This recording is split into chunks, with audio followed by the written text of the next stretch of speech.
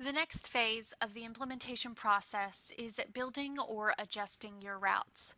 If your existing routing system was converted, you will still want to know how to adjust or create new routes.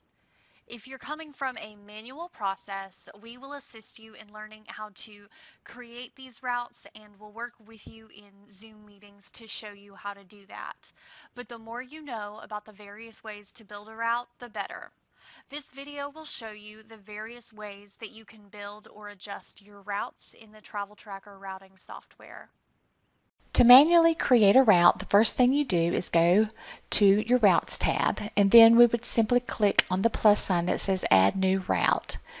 Then we are going to select the vehicle that this route is for. In this case, I'm going to use Bus 9. I'm going to take the defaults, but there are things you can set here if you've defined bus regions.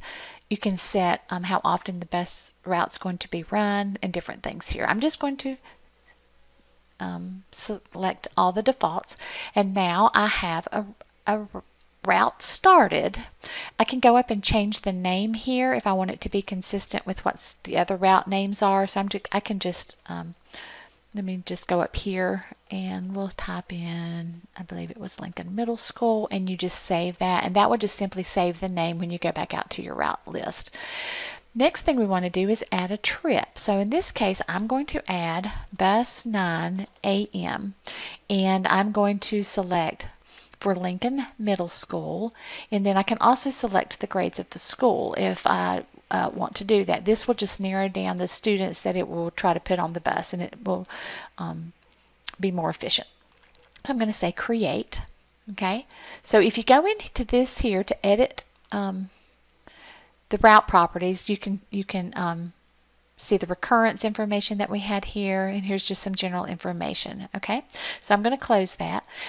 Anything that's set there will also carry down into the trip. Now I'm going to just edit the trip properties just to show you what this looks like. This is the name I gave it. I can change that if I want to.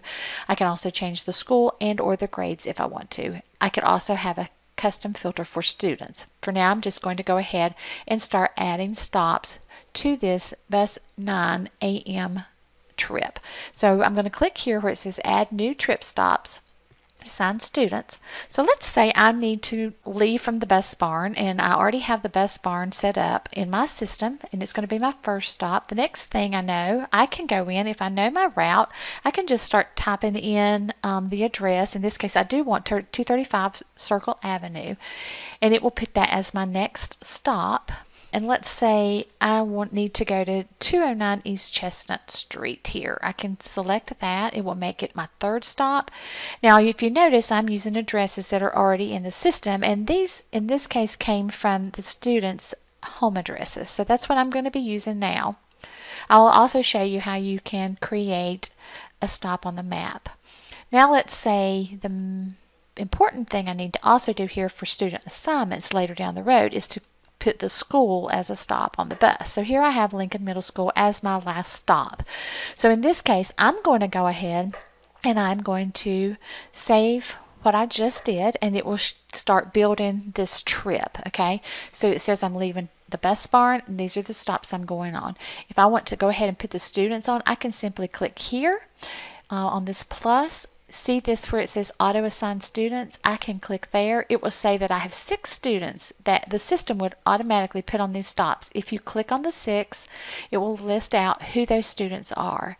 Now you may have a list that you know maybe that these 2 don't get on there. You could just X them out here, and then when we select done, there'll only be 4 that it would actually auto assign, or you can leave them and it would assign all those. I'm going to take those 2 away so you can see how that changed to a 4.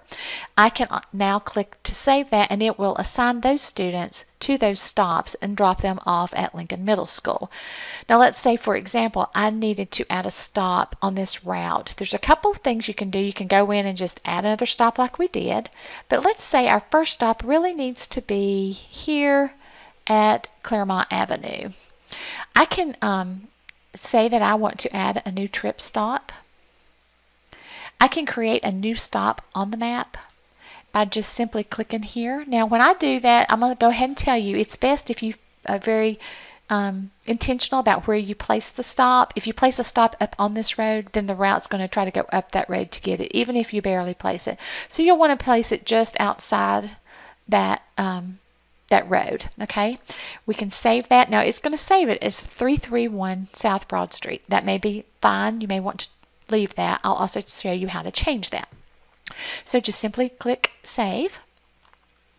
And now you'll see it down here at the bottom, and I want that to be my second stop. So I just clicked over here in the sequence and drug that up. Now I can click my green Save button, and that will become my second stop. If I click on the address, I can come down here and change that. Maybe I want that to say Claremont Avenue. Okay, and I'm just going to say save that. Okay. And we can see over here on the map how that's going to travel down. That's now going to be my second stop. I may want to recalculate the stop time. So I'm just going to close this bottom panel out. I'm going to come up to Operations, recalculate my stop times, and let's say I'm going to leave the bus barn, and let's say we're going to leave the bus barn at 5:55, and then I'm just going to let it recalculate through to the last stop. So there, we're leaving the bus barn. We don't have students on here. We can simply click, go to the Students tab. We can let the system show us the students that are in that area. And let's say this is the student that needs to be on that stop. I'm going to save. Okay. So now we leave the bus barn. We go pick up this student at this stop, and these two students at this stop. If we scroll out, of course, we can see the route. We can see how it travels by clicking this icon here, and you will see how you can just close this. You can see how the route will travel. That's very useful, especially when you're creating routes, or if we have imported routes and you are taking a look.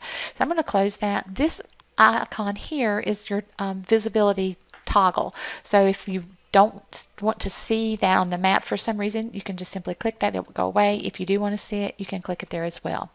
You can also have your PM route as well. So I'm going to go ahead and show you how to clone your PM route from your AM route. So I'm just going to come up to the Operations, and it says create AM/PM trips. So I'm going to create PM trips from my AM trip, okay? And I'm going to say that this is going to leave at 3:15 in the afternoon, okay? And I'm going to reverse the sequence for these non-school stops, and I'm going to clone that. Now when I do, it will create another trip. Okay, and it tells you this was created from bus 09 AM. And of course, you can simply click here. You can see how it reversed. It goes to the middle school. It picks up the students, and then it drops them off in reverse order. You can also keep the same order by not checking the reverse order. If you want to change the name of this trip to the PM trip, you can just simply click and edit the trip properties. And then you could just call it bus 09 PM. Let's save that, and now we have both an AM and a PM trip with students assigned.